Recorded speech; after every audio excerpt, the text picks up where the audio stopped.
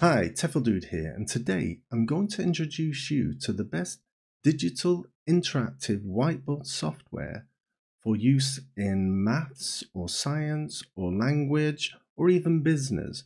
If you use a digital whiteboard at work, you're going to want to use this. You can use this indefinitely, by the way. So hold on to your hats and let's take a look at this software. Now, once you open up the Starboard software, here it is. Notice there are two icons, Starboard Software and Maths Tools. Now, you can see here the Starboard software, it may be in Chinese. It was when I installed it. Just click on the second icon down and the second icon across, and you can change the language to whichever one you want. Also, I moved the items, the document gallery here to the other side by clicking this button. Now remember, this is the newer version, and the older version looks something like this. This is the older version, and with the older version you ended up with this starboard is not connected. Now you can use it indefinitely, as you can see here in the folder where I found the license. It says no expiration date, so you can use this indefinitely for sure. Now that's why it's better to have the newer version, so when you do download, make sure you install the 10 version, not the 9 version.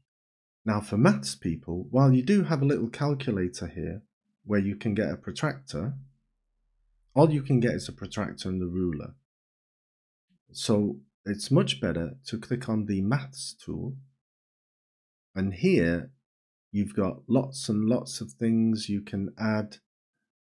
There's just so many. I think as a maths teacher you would just be amazed about all the things it can do. Like here, it can measure the degree and things like that. You've got timer tools, dices, coins. Definitely a lot of tools to engage students with. And if you need the help files, simply click here and you will end up with the help files in your language. Now I just want to show you, before we install the board, I just want to show you some of the things we can do with Starboard. Here you've got body parts, and I just copied this from the book, and I simply can move these words wherever I like.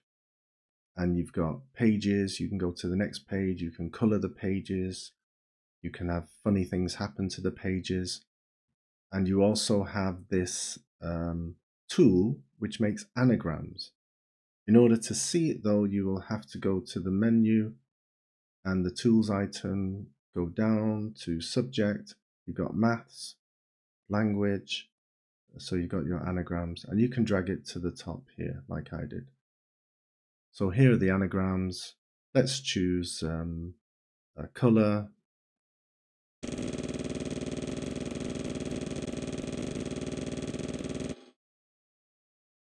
And this one is blue. So like I say, if you have a digital board, you can simply do this.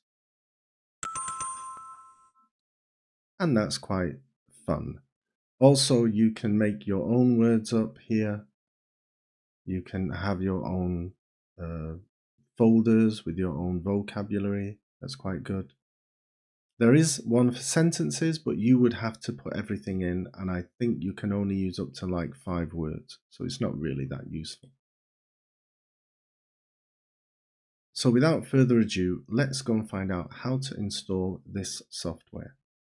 Now, like I said, when you download it, you need to go to this website. I'll put the link in. Do not go to the one with EU because they want you to register and put your email, which is free anyway. But here, make sure you download the bundled version, because for some reason the other version, the licensed version, has a 60-day trial.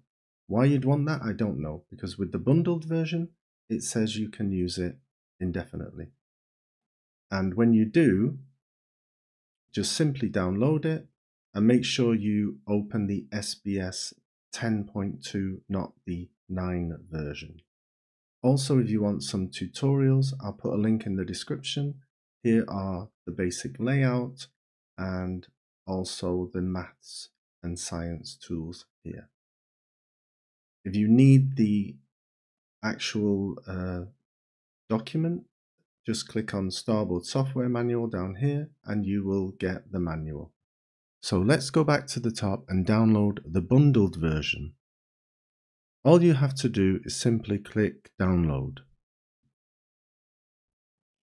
Now it will ask you to log in or sign up, but you don't have to, because at the bottom it says, or continue with download only. So that's what we'll do. Now you can see up here, it says it's 2.7 gigabytes. It's going to take 6 minutes. I've already downloaded it, so let's go straight to my download folder. And here it is, the Starboard Windows bundle. When you double click, it should open up in Explorer or WinZip of some kind. Now this is the 9.7 version. We want the new version. Simply drag it onto your desktop. So we can close this. Here is the folder. If we double click again,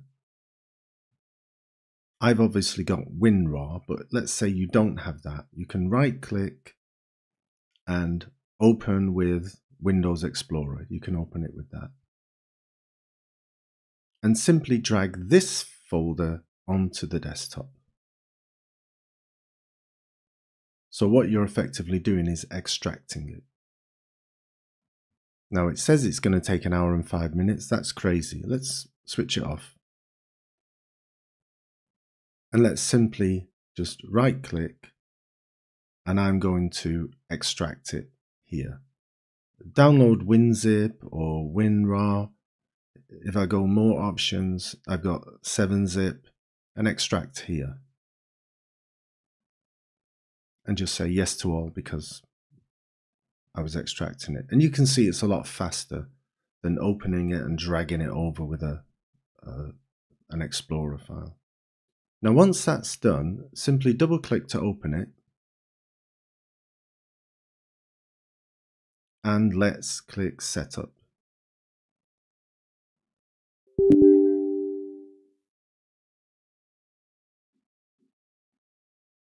And we want the Starboard 10. Later, if you are using a touchboard, you can do like multi-touch, where you can touch the left side of the screen and the right at the same time. It's great for if you've got infrared pen, and check out my video on how to make an interactive board using a Wiimote. And you can use 2 pens at the same time. But for now, all we need is the software.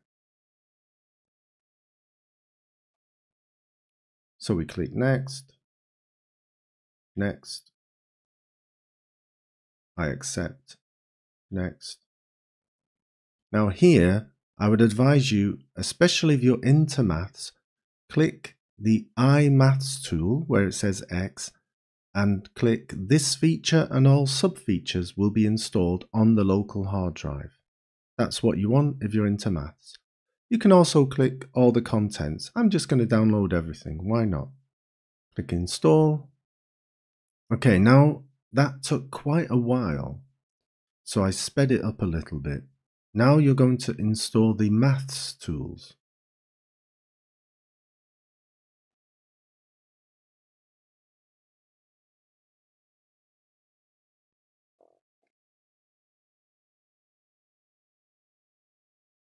Okay, so that's finished.